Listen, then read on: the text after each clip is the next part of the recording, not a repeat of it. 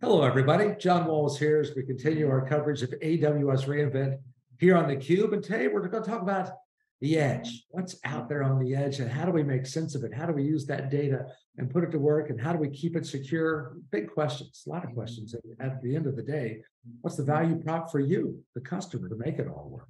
With me to talk about that is the Executive Vice President and GM of HPE GreenLake, Keith White. Keith, thanks for joining us here on theCUBE. John, thanks so much for having me. I really appreciate the opportunity and excited to have a conversation today. Yeah, good. Well, let's just jump right in. First off, about the edge. There was a time not so long ago that it was kind of the wild, wild west out there, right? And we're trying to corral this fantastic reservoir of data that was streaming in from every which point, to the point now we've realized how to refine that, how to develop that, how to reduce that complexity and to make that actionable. Talk about that journey a little bit, about where we were with edge technology maybe 5-6 years ago, and how we've migrated to the point we are now where GreenLake is doing the great work that it is. No, it's really a great question, John, because I think there's a lot of different definitions of the edge and what does the edge actually mean. And you're right, there's been a pretty big transformation over the last few years, especially as we think about things like IoT and just being able to engage with edge scenarios. But today, what you're seeing is a lot of digital transformations happening with companies around three big mega trends: cloud, meaning hybrid cloud, multi-cloud, data and how you analyze that data to make decisions, and of course the edge, like we're talking through. And frankly, with the edge, this is where we see the connectivity and security requirements really connect, because that edge information is so important, so critical to stay secure, but also it's creating that tremendous amount of data, as you mentioned. And so folks want to pull that into their cloud environment and then make decisions and analyze that data and plug it into the systems that they have overall. And you're seeing companies like Auckland Transport, right? They basically do an AI-enhanced video feed to optimize their transport routes. And as you think about supply chain and the big challenges that we're seeing today, or you think about public transportation and really providing information with respect to customers, but how do you take and get all that information pulled together to then make decisions from these various edge points throughout? Or a company like ABB, who's been building the factory of the future and doing basically, robotics as a service, if you will, in order to really get that precision required at the edge in order to manufacture what they need to. So massive uses around the edge, massive data getting created, and HPE GreenLake's a great spot for folks to help, really take and leverage that data to make those decisions that are required. One example in terms of case studies or in terms of your client base that you talk about, the automotive sector. And I think about what's going on in terms of with that technology and I can't even imagine the kind of mechanics that are happening, right, in real time at 60, 70 miles an hour through all kinds of environmental conditions. So maybe just touch base too about what you're doing in terms of automotive. And no, it's great, John. Yeah, no, it's an awesome question, because we're working closely with a lot of the car manufacturers as well as their sort of subsidiaries, if you will. So you look at autonomous driving, which is a great example. All that data has to come in and get analyzed. And if you look at a company like Volvo, they use a third party called Zenseact, who basically uses our high performance compute to deliver it as a service through HPE GreenLake. They get all this massive parallel computing modeling and simulations happening with all this data coming in. And so what we've done with GreenLake is we give them that ability to easily scale up, to grow capacity, to get access to that hundreds of petabytes of data that you just mentioned. And then, really basically take and make analytics and AI models and machine learning capabilities out of that in order to really direct and fuel their mission to develop that next generation software to support that autonomous driving capability. And so you're seeing that with a ton of different car manufacturers, as well as a lot of different other scenarios as well. So you're spot on. Automotive is a key place for that. And two, the similarities here, the common thread, I think threads, actually plural, are very common. We think about access, right? We think about security, we think about control, we think about data, we think about analytics. I mean, all these things are factoring in this extraordinarily dynamic environment. So is there a batting order or a pecking order in terms of addressing those areas of concern, or what kind of I guess learning curve have we had on that front? Well, I think the key is, as I mentioned earlier, so you have this connectivity piece, and you've got to be able to connect and be available as required. That might be through SD-WAN, that might be Wi-Fi, that might be through a network access point, et cetera. But the key is that security piece of it as well. Customers need to know that that data and that edge device is very, very secure. And then you've got to have that connectivity back into your environment. And so what we've learned with HPE GreenLake, which really what that does is that brings that cloud experience, that public cloud experience to customers in their data center, on premise, in their colo, or at the edge, like we're talking about now, because there's a lot of need to keep that data secure, private, to make sure that it's not out in the public cloud and accessible, or those types of scenarios. So as I think about that piece of it, then it turns into, okay, how do we take all that data and do the analytics and the AI modeling that we talked about before? So it's a really interesting flow that has to happen.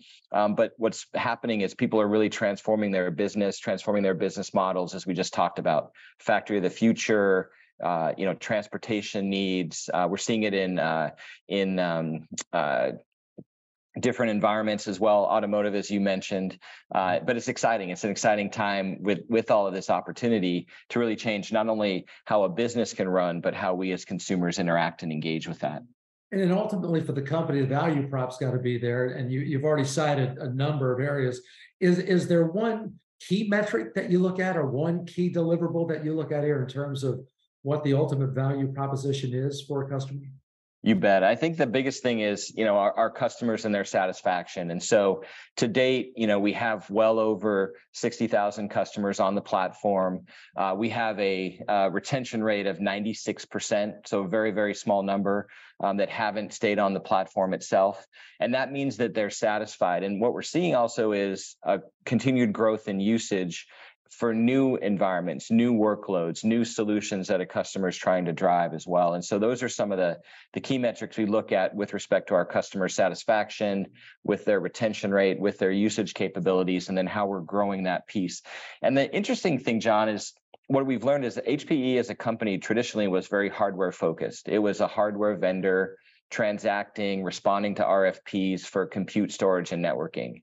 With GreenLake now moving into the cloud services realm, we're now having conversations with customers as their partner. How do we solve this problem? How do we transform our business? How do we accelerate our growth? And that's been very exciting for us as a company to really make that significant transformation and shift to being part of our customers' environments in a partnership type way. Yeah, and now you're talking about ecosystem, right? And what you're developing, not only in your partners, but also maybe what lessons you're learning in one respect you can apply to others. What's happening in that respect in terms of the kind of universe that you're developing and how applicable maybe one experience is to another client's needs? Yeah, no, it's a great question, because in essence, what happens is we're sort of the tip of the spear, and we're partnering with customers to really go in deep and understand how to utilize that. We can take that learning and then push that out to our ecosystem so that they can scale and they can work with more customers with respect to that piece of it. The second is that we're really driving into these more solution-oriented partners, right? The ISVs, the system integrators, the managed service providers, the colos, and even the hyperscalers, as we've talked about, and why we're here with our friends at AWS, is customers are requiring a hybrid environment. They want to leverage tools up in the public cloud, but they also want the on-prem capabilities, and they need those to work together. And so this ecosystem becomes very dynamic with respect to, hey, what are we learning and how do we solve our customers' problems together? I always talk about the ecosystem being 1 + 1 = 3 for our customers. It has to be that way. And frankly, our customers are expecting that. And that's why we're excited to be here today with as I said, our friends at AWS. How does open play in all this too, right? Because I mean, that provides, I assume, the kind of flexibility that people are looking for. That having that open environment and making an opportunity available to them is a pretty big attractive element. It's huge, right? Yeah, as you know, people don't want to get locked into single technology. They don't want to get locked into a single cloud. They don't want to have to, they want to be able to utilize the best of the best. And so maybe there's some tools in the public cloud that can really help from an analytics standpoint. but we can store and we can process it locally in our data center, at the edge, or in a colo. And so that best of both worlds is there, but it has to be an open platform. I have to be able to choose my container, my virtual machine, my AI tools, my capabilities, my ISV application, so that I have that flexibility. And so it's been fantastic for us to move into this open platform environment, to be able to have customers leverage the best and what's going to work best for them, and then partnering with those folks closely to, again, deliver those solutions that are required. This is, I mean, it appears as I'm hearing you talk about this in terms of the partnerships you're creating, the ecosystem that you're developing, how that's evolving, lessons that you've learned, the attention you've paid to security and data analytics. I get the feeling that you've got a lot of momentum, right? A lot of things are happening here. You got Big Mo on your side right now. Would you characterize it that way? Yeah, there's a ton of momentum. I think what we're finding is customers are requiring that cloud experience on-prem. They're getting it from AWS and some of the other hyperscalers, but they want that same capability on-prem. And so what we've seen is just a dramatic increase with respect to usage. Customers, we're adding hundreds of customers every quarter. We're growing in the triple digits 3 of the last 4 quarters. And so, yeah, we're seeing tremendous momentum. But as I said, what's been most important is that relationship with the customer. We really flipped it to becoming that partner with them.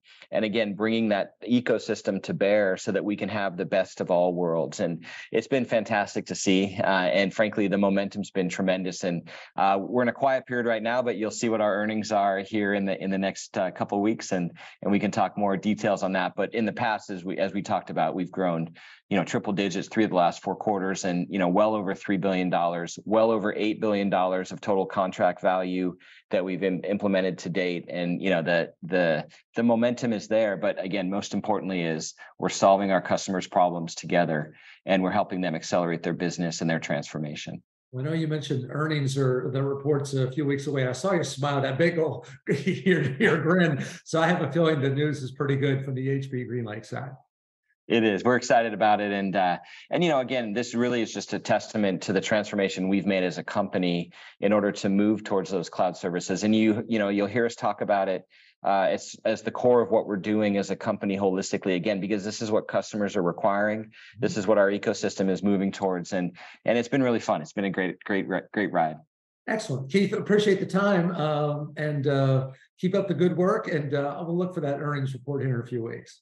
Awesome. Thanks so much, John. Take good care. Appreciate it. You too. Keith White joining us here, talking about HPE GreenLake and to find what they're doing in terms of bringing the edge back into the primary systems for a lot of companies. So good work there. We're continuing our coverage here on theCUBE. You're watching theCUBE coverage of AWS reInvent, and I'm John Walls.